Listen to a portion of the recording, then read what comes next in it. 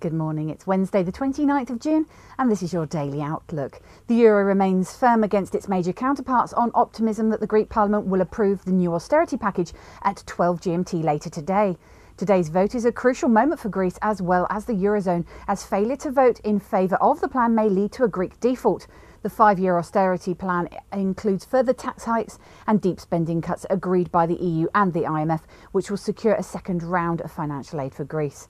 The single currency is also supported by interest rate high expectations, as hawkish comments by the ECB President Jean-Claude Trichet signalled a July rate hike. Against the dollar, the euro gained 1.6%, climbing to 143.96 from 142.37.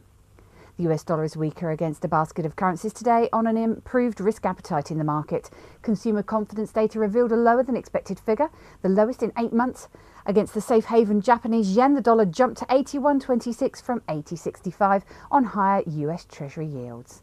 Sterling plummeted to a 5-month low versus the dollar as the Bank of England policymakers expressed a dovish tone, keeping alive the prospect of additional quantitative easing. The comments disappointed investors who were expecting a tightening of the monetary policy by the end of the year. The Bank of England policymakers emphasised on their concerns over the UK economic slowdown, while annual gross domestic product was revised down in the first quarter. Versus the dollar, sterling dipped to 159.11 and then recovered some of its losses to trade at 160.44. Oil prices edged higher at $93.11 a barrel from $90.43. Gold rose to $1,506.14 an ounce from $1,495.44. Silver also ticked higher at $34.19 an ounce from $33.51. Now let's take a look at the currencies to watch out for. The euro-dollar pivot point is at 143.25, with a preference to enter into long positions at 143.25. The dollar-yen pivot point is at 80.85, with a preference to enter into long positions at 80.85. The Aussie dollar pivot point is at 105, with a preference to enter into long positions at 105. The sterling dollar pivot point is at 159.60, with a preference to enter into long positions at 159.60.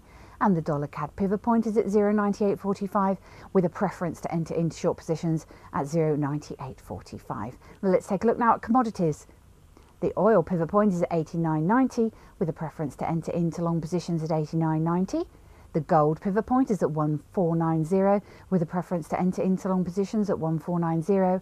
And the silver pivot point is at 33.50, with a preference to enter into long positions at 33.50.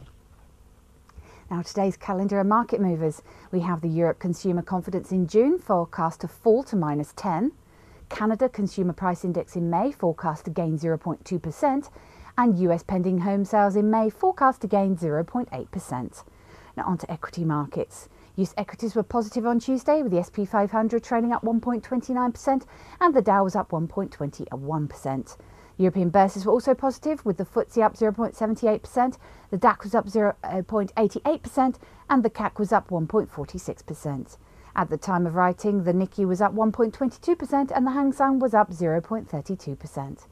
This has been your Daily Outlook. I'm Emma Andre from the Easy Forex Dealing Room. Have a good day.